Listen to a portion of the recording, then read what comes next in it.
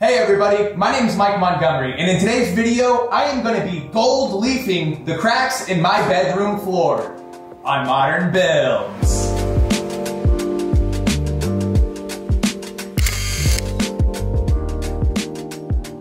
Kintsugi is a Japanese word and technique. It is the art of golden joinery. Now typically you would see this applied to broken ceramics or vases, adhering all of the pieces together and using gold leaf or gold flake to accentuate and embrace the imperfections. Not long ago, I did this on a DIY concrete and gold leaf coffee table, which I'll be sure to leave linked down in the description. And today, I'm scaling that up here in episode 3 of my bedroom renovation series, and I am gold leafing my floors. In previous episodes, I removed the old carpet and painted the concrete floors gray, and now we can get started.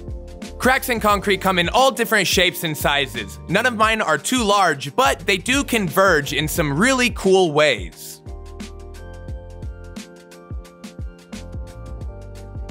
And my first step is to use some silicone grout to backfill all of my larger cracks and voids.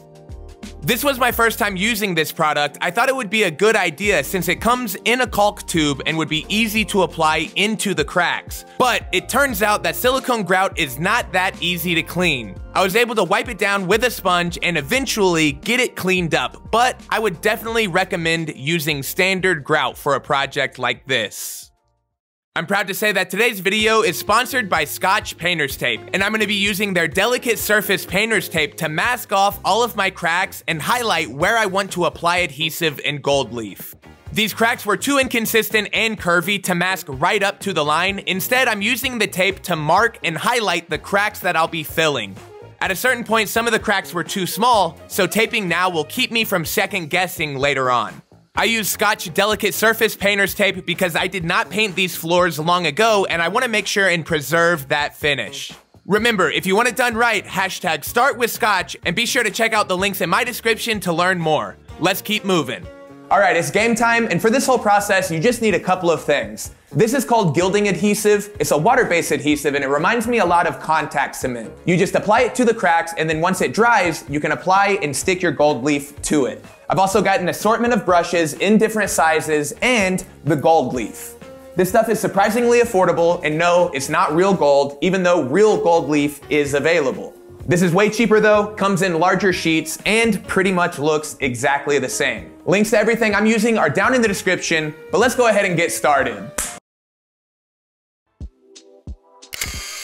I took this project in sections and I would do one large crack at a time. First, I applied my adhesive. I used a really fine point artist's brush to work this adhesive into the cracks.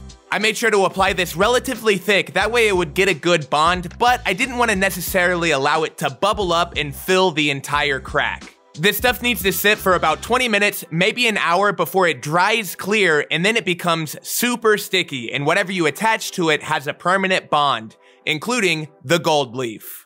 This gold leaf is incredibly thin and easy to tear, so I placed it down carefully as flat as I could on the adhesive, and then I came back with a sponge to help seat it into the cracks a little bit better. I thought this would give a little bit more even and gentle pressure before coming back and wiping away all of the excess gold leaf. It really just flakes away super easy. This looks so good! And I did a pretty good job of putting the adhesive on cleanly. Don't skimp on brushes, get good brushes. I had some people recommend to me that I should use a bristle brush to remove the extra gold leaf, which I did try, but I prefer doing it by hand. This first crack did have some imperfections, but we are well on our way to an awesome project. Applying this adhesive really is the critical step to this whole process. You want to make sure and be extra careful and be sure to get a fine point brush. The adhesive does flow pretty easily, so as long as you're careful to stay inside of the crack with your brush, it does tend to do a good job of applying cleanly. I also found it more convenient and efficient to cut my gold leaf into strips since none of my cracks were very wide. I really got fortunate with where the cracks in my concrete foundation were going. I think it's so neat that a vein of this gold leaf is going to go into my closet and it basically comes out of my walls and from underneath my bed. I tried my best to work patiently, but I did make a couple of errors, and the first one was applying my gold leaf without waiting enough time for my adhesive to cure. It just wasn't able to dry and bond well to the floor before I tried to wipe it away with the gold leaf. After making that mistake, I let the adhesive dry from here on out for the most part, and I really got clean results. In this shot, you can see just how neat it looks whenever I'm removing that gold leaf. I really feel that it looks better if you apply the gold leaf as a flat sheet rather than trying to dust it with a bunch of small pieces or a crumpled up piece of gold leaf. It tends to catch the light a little bit better, so it's more shiny, plus I found that it gives a little bit cleaner of an edge. Man, this overhead shot is cool, and at this point in the project, I really was finding my groove. I was confident in my ability to paint inside of the cracks cleanly, I knew to wait and let the adhesive cure, and to apply the gold leaf flat to look best. Anywhere else in the project where my adhesive and the gold leaf had a hard time sticking, it was because of the silicone grout that I used. I should have thought about it. Water-based adhesive plus silicone product probably doesn't work that well together. Ultimately, I was able to come back on my second and third pass and get all of these small problems fixed. But I really just want to reiterate on this, make sure and use normal grout to backfill any of your large cracks or voids, not silicone. Now we're on the home stretch, the last crack of our first pass. I did this the same as all of the others, but I was extra careful because this is one of those primary cracks that everyone is going to see, and it converges with a lot of others.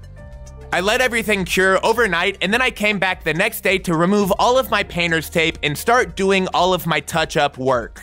In a couple of places, I got a little sloppy with my adhesive or my gold leaf, or both, but I was able to come back and cut it in with a little bit of my floor paint. I like this low gloss paint for the floor because it really hides imperfections and blends well with previous coats. In a couple of other places, I needed to apply new adhesive and gold leaf, but really I was just repeating the same steps as earlier. For durability's sake, I knew I wanted to seal this gold leaf, but I figured if I'm gonna do that, I might as well seal this entire floor. First, I tested this low gloss sealer in a location where the bed's going to be. Everything looked great, so I went for it. I used more Scotch delicate surface painter's tape to protect my baseboards and all of the woodworking that I've done around my flooring.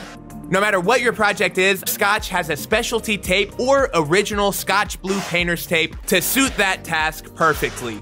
They're available in-store and online at Home Depot. One more huge thanks to Scotch Painter's Tape. Links are down in the description. Hashtag start with Scotch.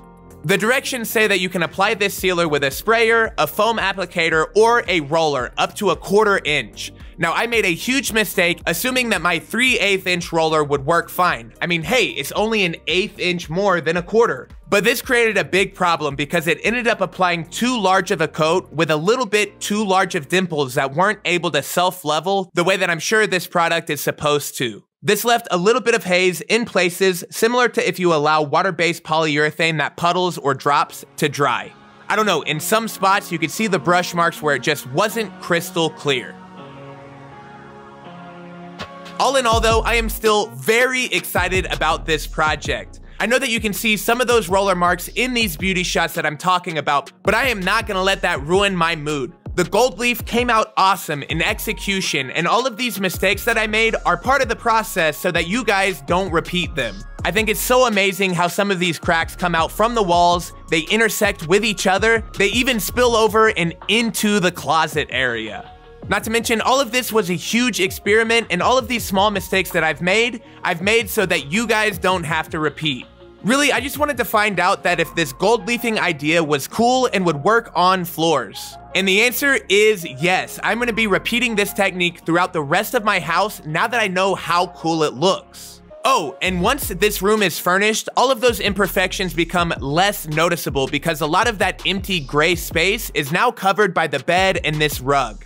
And one more huge thanks to 3M for sponsoring today's episode. So yeah, I could totally be bummed out about this sealer not curing properly, especially considering how cool the floors looked before I applied it. But that's not me, that's not the spirit of Kintsugi, and in reality, this project was a huge experiment and, if you ask me, a success. Thanks again everybody for watching. If anybody tries this out, let me know what sealer works for you, and we will see you next time on Modern Builds. Bye everybody.